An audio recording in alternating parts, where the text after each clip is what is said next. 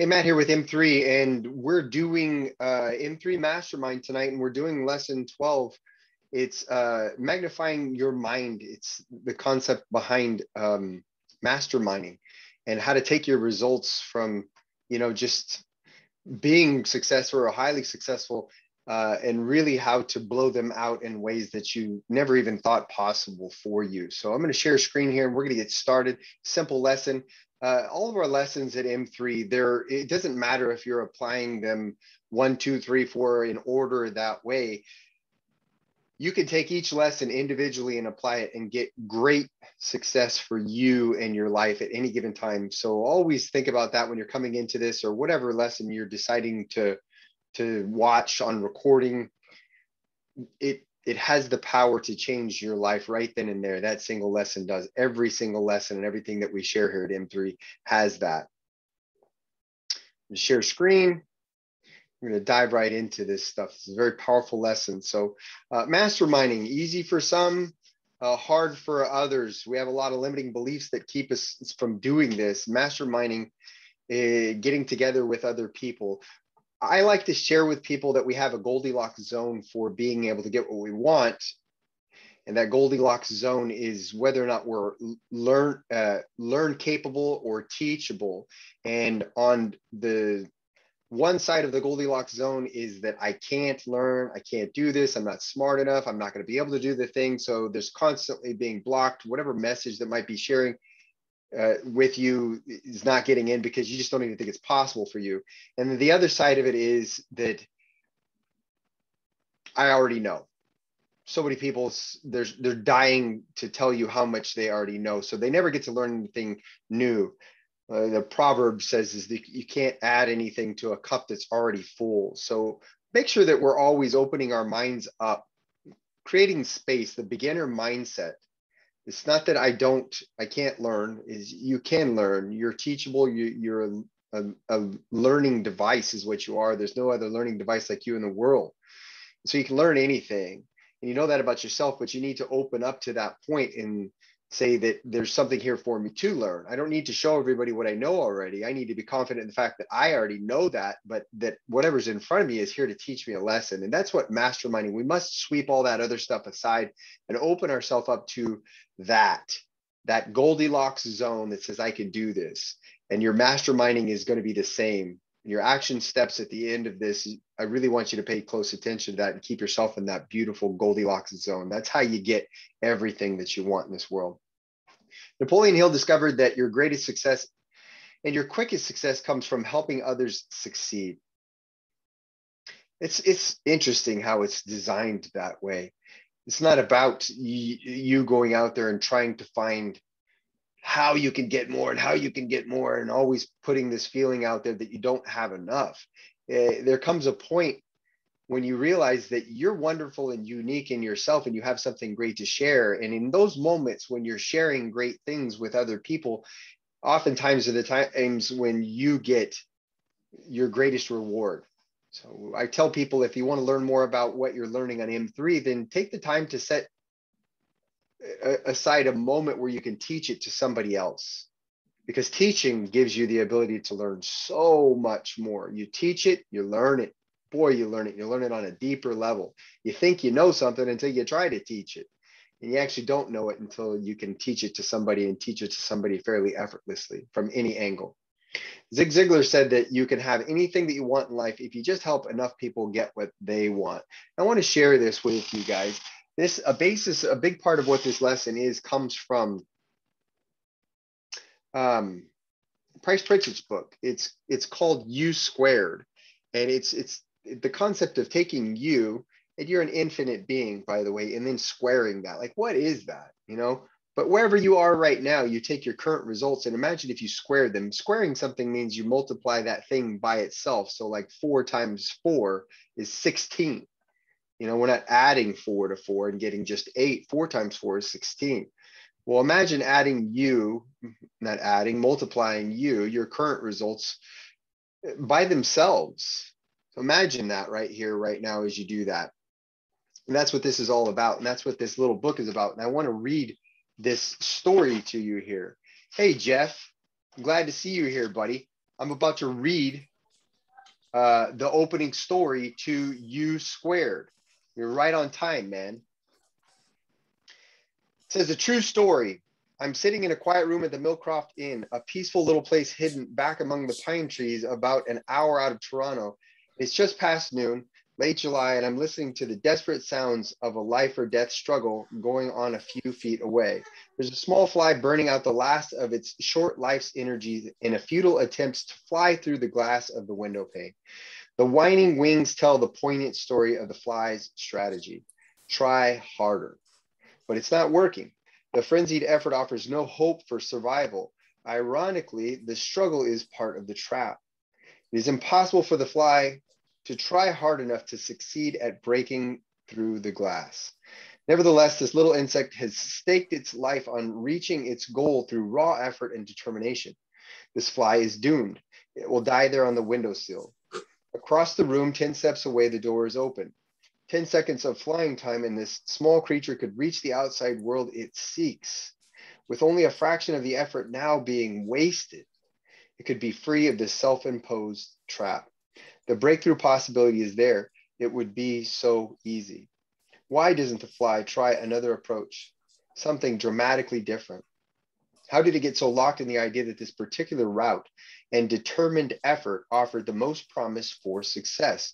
What logic is there in continuing until death to seek a breakthrough with more of the same? No doubt this approach makes sense to the fly. Regrettably, it's an idea that will kill. Trying harder isn't necessarily the solution to achieving more. It may not offer any real promise for getting what you want out of life. Sometimes, in fact, it's a big part of the problem.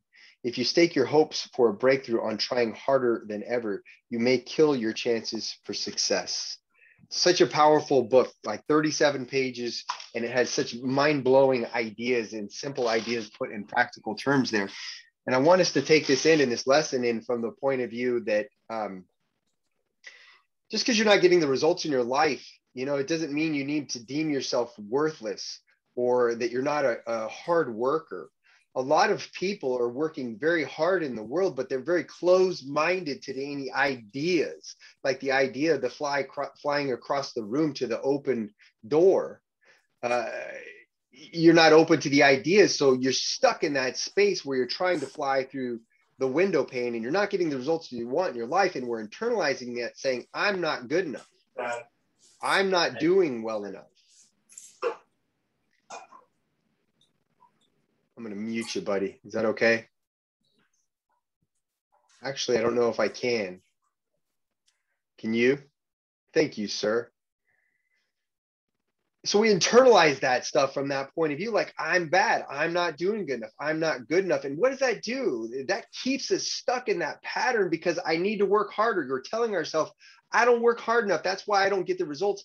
And what we really want to do in this last lesson, this lesson number 12, is sweep all that stuff aside and stop telling ourselves that message, because it's that message that's making that show up for us in our life. And we're going to open our minds up. Like I said, to that Goldilocks zone, we're going to open our minds up to that there's another possibility for me out there. Not only that there's another possibility out there for me where I hardly have to do anything. Because the truth is, between where you are now and the goal that you want to get is infinite possibilities. So within there is a possibility where you work as much as you want, doing whatever it is that you want to do. But in order to get that, we have to open our minds up to that. We're going to open our minds up to the mastermind principle, which is about giving, about you understanding you and what you have to give, and being able to connect that with other people who are getting massive success and can have some real solutions for you and your business. This is so important. This is the lesson that takes things like Chicken Soup for the Soul. And instead of having that book be a bestseller, that's what makes that book a phenomenon. This is what takes a brand that might fall in line like a duck in line, like a computer, like Apple, and makes them a phenomenon. That's what this stuff really is. This is what makes Amazon, Amazon. It's ideas like this outside of the box. I mean, for crying out loud, think about this, that Amazon just started off as an online place to buy books. That's it. And they took over the world from there. Powerful, powerful ideas here. all by thinking about what it is that you can give. And that's masterminding, coming together with like-minded people, people that are of the same mentality in the form of what it is that you're trying to do in your life. You're trying to do something in a bigger fashion. They're of that like mind. They want to take their business to a bigger place, or maybe they have taken their business to a bigger place. We don't want to mastermind with people that are going to sit around in a circle and talk all about how the world is coming to an end and things just keep getting worse. That's not it. We want to get masterminded with people that are of that same like mindset, that we're growing and everything is possible. Anything is possible. And really, it's about giving. We're letting go of limiting thoughts such as, I don't know enough. Those are thoughts that are going to stop you from reaching out to people and say, hey, I want to learn more from you. And I have heard CEOs say plain and simple, and people that have achieved high levels of success, I've heard them in recordings before say that, you know, not one person ever asks me out to lunch and says, how did you do what you did? Or we think on the other side of that is that those people wouldn't even be available, or maybe they don't want to even talk to me because I don't know enough. But that's not true. That's limiting beliefs in what we're talking about here. These people don't even have people coming to them and saying, how did you do what you did? Would you share with me? Would you teach me? That's masterminding. Can we get together and just have a regular meeting? I don't know enough. I have to have all the answers. These are limiting thoughts. We just want to sweep them aside. They will compete with me. If I share my idea with somebody else, they will compete with me. And that's just a misunderstanding about the world. Competition is lack and limitation. It means somebody has to win and somebody has to lose. We overcome that stuff in thinking into results in M3 here with creation. The only thing that you're competing with is your old self. And if you're always in a process of creating a better version of yourself and getting a little bit better, you transcend all competition at that point. Nobody can compete with you. And why is that? Because you're your only unique expression of you. So the more you bring you out and you get better at bringing you out, there's never going to be anybody like you. There's no competition for you. So we sweep that stuff aside. And the last one that I have here is, I can't be wrong. Of course you can be wrong. Right now, what you're doing is wrong in comparison to the person that you want to grow into who gets these massive results. So we're always going to be wrong until we're right. And it's okay. There's nothing wrong with that. That's how we grow ourselves. Stopping and saying, there's a better way. You know, let go of all of the shame, all of the negative feelings, and just get going with this thing. We have to view masterminding from giving and receiving and understanding, taking a deeper dive into giving and receiving. It's better to what than receive. We know we fill that in with give because that's what we've had programmed into our mind, but that's false. That's a false part of your paradigm. There can be no giving without a receive. There can be no inhale without an exhale. You know, the world really works in this fashion. You think about the air that you breathe out. The trees are breathing that in and they're breathing out what you need. The whole world breathes, moves, and fluctuates that way. We call it the perpetual transmutation of energy in coaching, but everything is always moving into and out of form. Like the tree leaf falls off of the tree and it lands on the dirt and it decomposes, it becomes part of the dirt, and it goes right back up into the form of nutrients into the tree, comes back out in a leaf. It's always going that way. So it's never better to give than receive. They're the same. Every opportunity we can give everything that we can with all of our heart, we want to. And when that opportunity comes for us, which this is where the real block is for most people, to receive graciously, receive kindly, knowing that when you're receiving, that's somebody else giving. You're giving them that feeling of being able to give you something. It's all one and the same. So none is better than the other. Take advantage of both. Think in terms of quantum leaps. Today, they are more common than ever. Quantum leaps are. We're at a point where we're cruising along, and now technology has taken off. And it's just crazy how technology has taken off. Technology can fuse with any given industry at any given time and just catapult a business to places people never thought before. Farming is doing this in a big way. You know, we're headed to a place in just a few short years where it's no longer going to be necessary for people to even be on a tractor. Tractors are going to run themselves. We've already got GPS. Kids know how to run video games. I mean, man, they're excellent at it. So it's right there. Those two things are going to be coming together, and people are going to be running their farms, whatever's going out of the dirt, from inside a house. And that's what I mean. You can take this into mind from the point of view of Uber. You know, Uber didn't even exist just a few short years ago. Now they're the largest car company in the world, and they don't even own a car. TikTok, we didn't even hear about that 3 or 4 years ago, and it sold for some, I don't know, hellaciously billion number. You know, it was just an idea. Somebody had an idea and they put it out there. Airbnb, same, et cetera, et cetera, et cetera. Whatever it is that you want to do, it's out there for you too. And we have to learn to open our minds up to this. These ideas that Uber, TikTok, Airbnb, they've all exploded. And Bob did this in the 70s with Prudential because he knew he could step into Prudential and really help them. And he didn't know anything about selling insurance. And that's what insurance was, or Prudential was, is they were an insurance company back then. And yet by knowing that he could do that and he could feel that he had something great to give them, he increased their revenues by hundreds of millions of dollars. And that stuff is documented. And he did it with two simple things. He did it with a meeting, a handshake, you know, in the morning with somebody. That's all everybody in the company knew how to do this, how to set a meeting with people and have a handshake. And the second thing that they did was just ask them if they would buy the $100,000 policy. And then that was it. And by people doing that repeatable action over and over again, and Bob believing in himself to give something to Prudential, it raised their revenues by hundreds of millions of dollars. Your idea is out there too. Doesn't have to be difficult. It doesn't have to be you trying to fly through the window pane. It can be as simple as you turning yourself around and looking the other direction and seeing that open door and flying with minimal effort right out the door to the success that you want. Successful people are often, they're open to sharing their ideas and how they achieve their success. And they are often open to that. It's not whether or not we're open to receiving it. Carnegie connected over 500 of the most successful people in the world to Hill, Napoleon Hill. He was just a magazine writer. He was barely making ends meet. He didn't even know he had enough money that night to put himself up in a hotel room. And yet here was Carnegie, the wealthiest man in the world, who connected him with 500 of the world's most successful people. And Hill took that opportunity and he learned from each of them.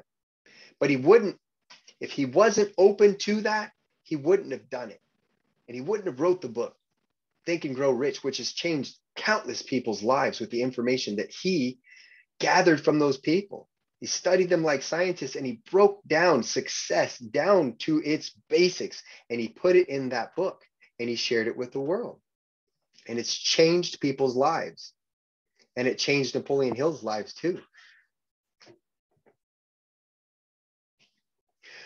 So mastermind, Carnegie, Ford, Edison, all masterminded, and they credited the mastermind with creating more success than any other thing that they did.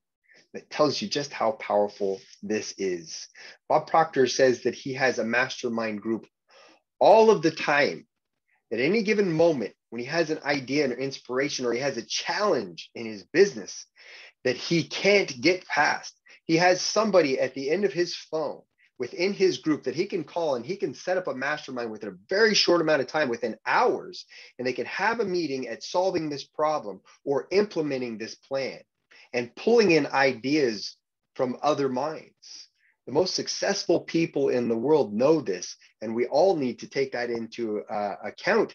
As we go out to seek the success that it is that we want, we need to look at what successful people have done and are doing and take it serious. Use this stuff. I use my boy Jeff here all the time to bounce stuff off. What do you think of this? How does it work? How is it going? You know, give me your feedback on that. One mind, you know, we're infinite and we have this perspective on life, but we're using our mind from a perspective of whatever our paradigm is. Well, my person facing across from me, that's an infinite mind also, but they're having a different paradigm. So they can take a different view and feel things differently than you and give you a different perspective. They can have all the answers that you ever wanted, but we have to open ourselves up to it. We have to ask. We have to present the problem with courage, not being afraid to say, hey, I got a problem. I got a challenge. Or, hey, I have an idea and it's massive and I want to share it with you. How can we implement this without going through that process of saying, well, what if they think my idea is stupid or something? This is all limiting stuff. It just has to be swept aside here. Here's our action steps for this week. I want you to make it your mission to connect with at least one new person whom you'd benefit greatly from meeting regularly and begin to meet with them. So set that aside, and we're going to go through a process to do this. These are the steps for this. Creating this mastermind meeting with this person, I want you first to sit down and understand who you are. Every one of us is a unique expression of spirit, and we each have gifts. Get to know what your gifts are, because remember the first thing we talked about, masterminding is about giving. What are you? What's your gifts? What do you do effortlessly that people point out so many times? You're so good at that. You don't even think about it because it's part of you. It's just natural for you. It's no big deal. Well, take a step back and become aware about those things and give yourself permission to write that down. What are you good at? What do you have to offer people? And once you've got a good handle on what that is, begin by seeking the knowledge from those whom you consider successful and knowledgeable. What did I say? And set a regular meeting with them. So that's steps 2 and 3. Who do you see out there getting results that you want? Who has knowledge that you would like to learn more about? I want to learn more about sharing my message on social media. I don't know what that is and what that's like, but there's people that are really good at that. Find those people and then set a regular meeting with them. Be open to give and learn and take action. And that's all you've got to do this week. Find your gifts, seek the people who have knowledge that it is that you would like to acquire, set a meeting with them, be open to learn, be open to give and take action. And that's it. That is the 12th lesson that takes everything that you've learned in the 11 lessons previous to this and blows it out to success well beyond what you ever even thought possible for you.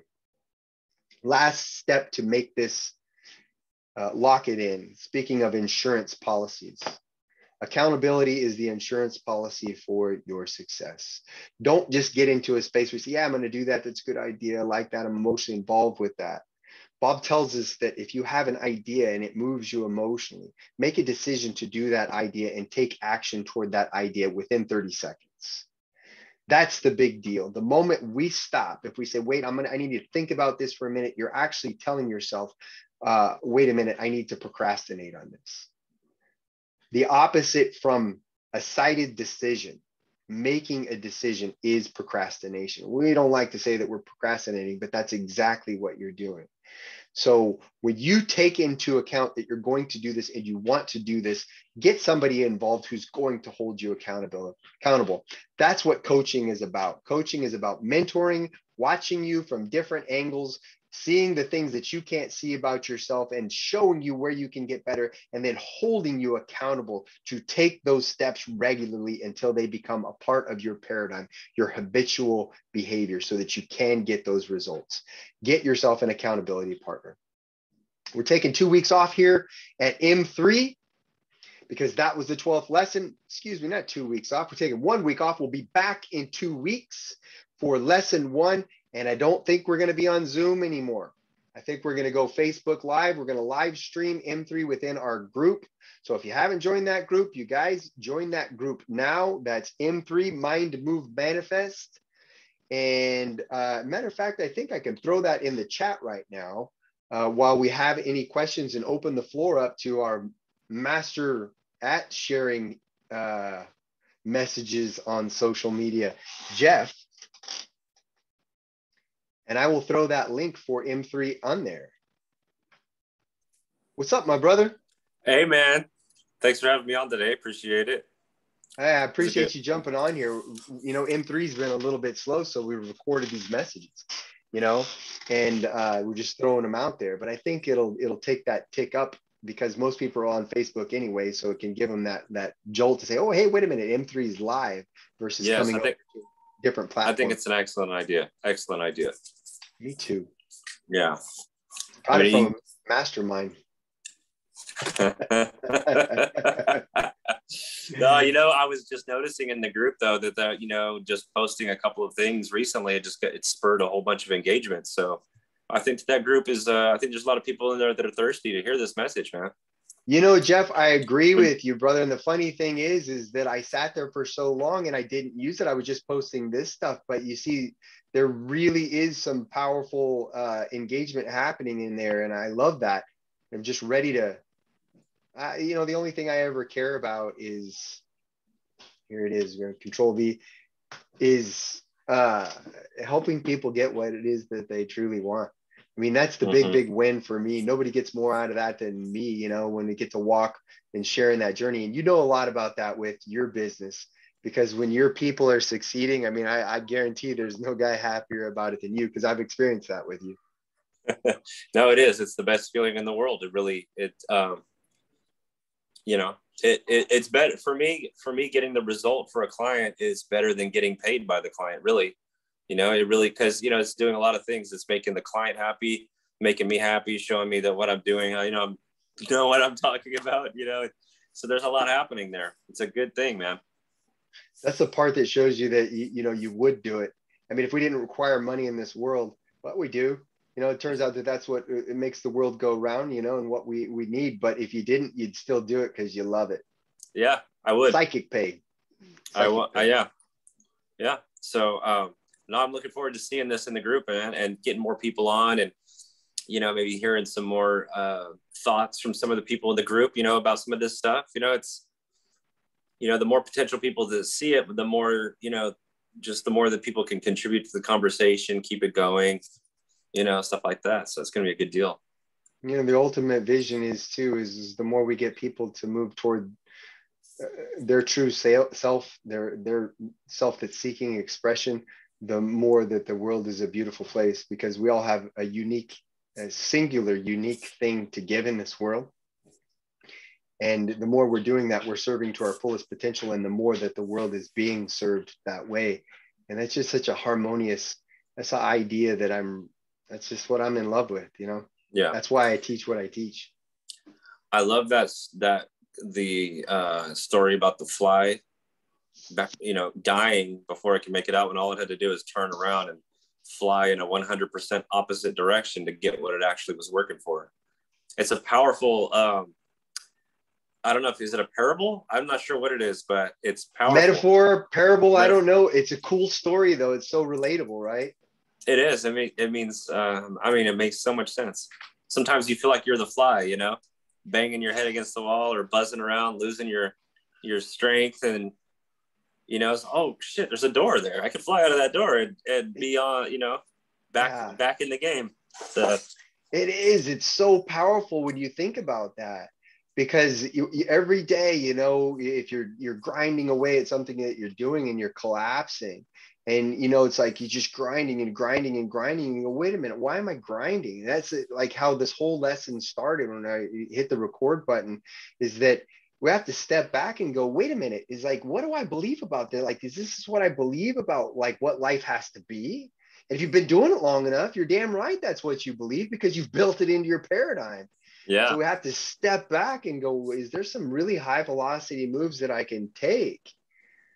That's going to really catapult myself, like with me being able to step out and say, I'm going to work with freelance crew and we're going to do something that I've never done before, and well, if I've been grinding for too long, and thinking that that's who you are, and you're not stepping aside from that and turning around, you're going to do it until you die. And you're just going to die believing that none of that was ever even possible for you. Yeah. Paradigms, when in reality, there's a whole world that can open up if you just turn around and have a look, Yeah, absolutely, brother. Yeah, dude. I know, man. I was watching that video you did earlier about, the reading video, and got it posted for you. And it was just a great video, man. It really was cool to see you doing that video, after seeing so much of Elmer doing them, and then seeing you doing them now. It's like putting yourself in the same company as him, for me anyway, it is. And it's really like, it's like, wow, here we go. This is a whole new type of content that you're putting out. And I think that people are going to love it, man. I think that people are Yeah. going to love it. I think it's I'm really so going to glad. resonate. You know, too. And so you guided me in that direction. And I love that too, is because, you know, I've just watched Elmer a little bit, but it is such a cool concept. And then I just kind of said, okay, I've seen enough of what Elmer did, and I'll just share it my way. And you know about that. It is like taking a sprinkle. It is a bit of a masterminding, even though I've not worked with Elmer personally. It's like taking a little bit of what he's doing and going, okay, sprinkle it in on what you're doing and see how Make that it your works own. out. Yep. Yeah. I just think adding it in is just another type of content that we're going to try, and it's going to work well. I feel like it is, because, you know, like I said, you look in the comment section of those other videos he's doing, people are saying, oh, thank you so much for doing this type of video. You know, it's like, okay, well, if one person says it, you know, 10,000 people are probably saying it, you know? Yeah. So, yeah. And I actually did one for Price Pritchett. That's what I just did right now and dropped it in the Dropbox too. okay, awesome. I'm going to hit the old pause on the recording here, and then